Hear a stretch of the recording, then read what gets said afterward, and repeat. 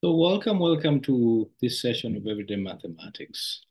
So today's problem comes from the MIT 2024 Integration Bee Semifinals number 2. And problem number 1 is the problem of focus today, which is the definite integral from x equals to 0 to infinity of sine x times sine 2x times sine 3x over x to the power 3. So this is a very interesting problem. Before I jump on to solving it, I'd like to thank our subscribers. Thank you so much for your support. We couldn't be doing this without your support, so your support goes a long way in motivating us to come back here time and again. For first-time visitors, just a quick review of what we do here at Everyday Mathematics. We just go about and around and look for interesting math problems, and we come back and we share with you what solutions we think befit them. And then to those of us who are coming back, who haven't subscribed, we just want to remind you, please, if you have time, please consider subscribing to our channel. So what happens to this problem is the first thing I would like to look at is the integral of sine ax over sine cube, because we do have these constants here. There's a reason I'm interested in integrating this. This problem is very similar to the integral of half the product of the derivative of negative 1 over x squared times sine ax. So the derivative of negative 1 over x squared is twice 1 over x cubed. But now to negate that 2, we have multiplied by half here. Now using integration by parts, where we say if you have u dv as your problem, the integration of that is the same as u v minus the integral of v du. Now, for this problem, we say that maybe our dv is this initial derivative, and our u is sine x. Therefore, uv is the same as a half times negative 1 over x squared times sine x, and then minus v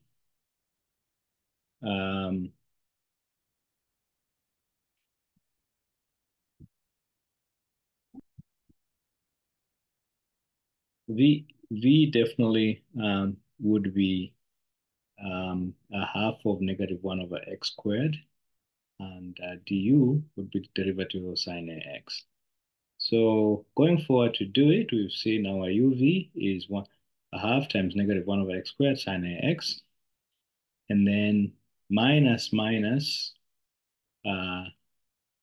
a cosine x is going to be our du, and then a half 1 over x squared is going to be our v. And that negative is negated with this negative, so we have a positive here. As you can see here, the interesting thing is the upper limit when x tends to infinity, these parts here tends to 0, so this entire expression goes to 0. When x tends to 0, when x equals to 0, this part tends to 0, and the entire thing goes to 0. So essentially, this entire expression here goes to 0. And we are left with just a over 2, the integral from x equals to 0 to infinity of cosine ax over x squared. So this equals to this. Now, picking our problem here, sine x, sine 2x, sine 3x over x cubed is the same as, we're going to try and expand this into single trigonometric function expression. So we have sine x. Sine 2x times sine 3x is going to be the difference between cosine x and cosine 5x. The difference between this and the sum of that. and then obviously divided by 2 times a half here.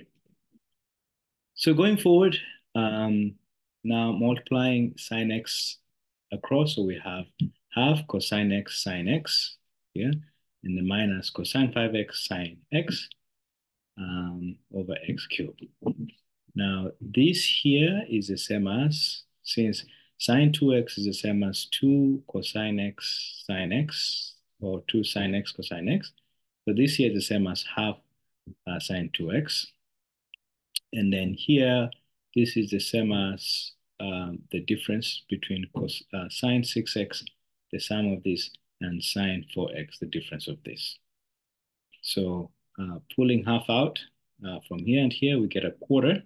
We have sine 2x plus this negative and negative here makes this a positive. So we have sine 4x minus this sine 6x over x cubed.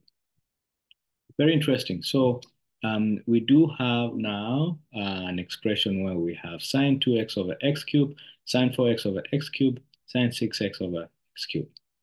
So we can now use, since we say that the integral of sine x over x cubed is equals to a over 2, the integral from x equals 0 to infinity of cosine x over x squared. So we can use this to replace whatever we see here. So therefore, a quarter sine 2x plus sine 4x minus sine 6x over x cubed is equal to 1 over 8, 1 over 8 coming from this extra half here times a quarter. The integral from x equals 0 to infinity of cosine 2x, 8 times cosine x is 2 cosine 2x. Cosine 4x, we have 8 times cosine ax, which is 4 cosine 4x. Cosine 6x, 8 times cosine ax is the same as 6 cosine 6x. So this is where things begin to become a little bit interesting. This expression is also the same as 1 over x squared is the same as the derivative of negative 1 over x times, obviously now, what we have in the numerator. Using integration by parts again, so we have uv, which is the product of negative x and 2 cosine 2x plus 4 cosine 4x minus 6 cosine 6x.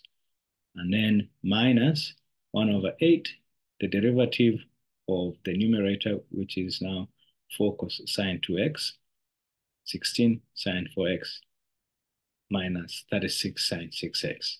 So this has become negative, has remained negative because the derivative of cosines are all negative. So when we pull the negative out, negative from this 1 over x over and the negative from the derivative of the cosine terms means that that is a positive. Okay, now interesting thing, at the upper limit when x tends to infinity, this part tends to 0. So this therefore isn't going to 0. At the lower limit when x equals to 0, this is 1. Sorry, there's a 2 here. I forgot that. So there's cosine 0 is 1. So we have 2 plus cosine 4x, it becomes 0. So 2 plus 4 minus 6, because cosine 6x is also 0 when x equals 0. So this entire thing goes to 0 from this entire component goes to 0. So this term goes to 0. And now we are left with that interesting term. So we're left with 0 minus 1 over 8, the integral of 4 sine 2x plus 16 sine 4x minus 36 sine 6x. Now, this 0 obviously is 0. Now this negative here and this negative interact, and so we have the integral for 1 over 8 times the integral from x equals 0 to infinity of this becomes positive. So we have 36 sine 36, no, sine 36, sorry, sine 6x minus 4 sine 4x. Sorry. So this is sine 2x and then minus 16 sine 4x. Many apologies for this oversight. So, and since if you have sine ax over x, when you integrate that from x to 0 to infinity, and you say let u be equals to ax, definitely du is the same as a dx, and dx therefore is the same as du over a. And so in place of sine x, we have sine u. And then in place of x, we have u over a, and then du. So this goes up, and so this and that cancel out. And so we're left with sine u over u. And then from u equals 0 to infinity, this is a very popular integration. You can use integration using the Feynman integration trick, or differentiation under the integration sign. And we know this to be pi over 2. So all these independent terms, again, as I said, this is 6x, this is 2x, apologies, this is 4x, and not that. So the constants are correct. So this is the same as 6, 2, and this is 4, right? So the constants are correct. So we can pull out the constants, and we're left with sine x over x, since we saw that if you had any constant here over x, the integral is the same as sine u over u, the integral of sine u over u, which is same as sine x over x from x equals 0 to infinity. And so that is 6 minus 4 minus 16 is the same as 16. So 16 over 8, the integral of sine x over x from x equals 0 to infinity, which is 2. Since we know this is the same as pi over 2, we have 2 times pi over 2. And so the answer is pi. So that is the answer for this problem. Kind of interesting.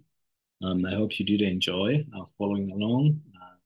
If you have any questions or you have any other proposed solutions, please feel free to leave a comment in the comment section, and we'll definitely enjoy interacting with you.